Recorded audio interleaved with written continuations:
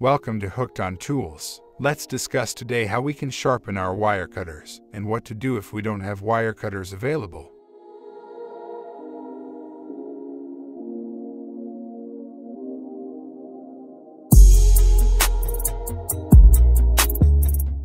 Wires come in different sizes, width, and materials like copper, steel, nylon, and many others. There are several types of wire cutters used to cut wires of each type. Some wires can be cut easily at home, while others need sharp tools and cutters to break them up.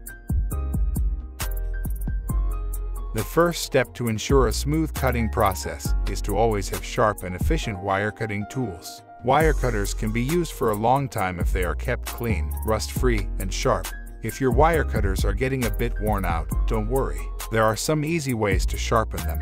The best way to sharpen a wire cutter is to clean them up, take off the loosened rust, and then use a metal filer to sharpen the blades and edges. To use a metal filer, make sure that your cutter is held in a strong grip or is hung in a stable surface like this one. Use the filer to sharpen the blades and edges of the wire cutter. Make sure that you sharpen both sides equally and effectively till there is a visible change in smoothness about their surface. Filers are easily available at your local tool stores and are extremely effective in cleaning and sharpening the wire cutters. This will take care of the straight blades of the cutter. But if you want to sharpen the round and angular sides of your plier or cutter, you can use a rotary grinder. They come in different sizes and can be adjusted on the tip of your drilling machine quite easily. Tighten the rotary grinder onto your drilling machine according to the size of your wire cutter. Hold your wire cutter firmly and start the drill. Evenly apply the rotary grinder from all angles till you notice a visible difference from the previous condition. These two steps would really help with sharpening your wire cutters.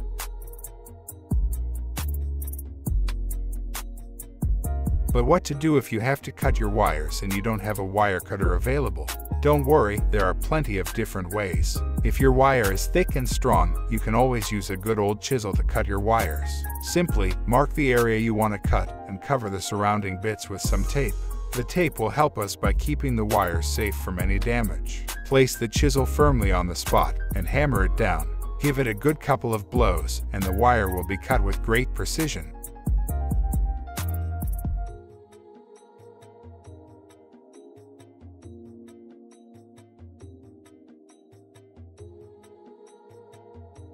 Secondly, if you don't have a proper wire cutter available, you can always use your pliers to cut steel and copper wires. Household electrical wires can also be cut with the help of sharp knives and cutters. Just make sure that they are cut in the right angle and other parts of the wire are not damaged. We hope you found this video helpful. Subscribe to Hooked on Tool to learn how to get the best out of your tools.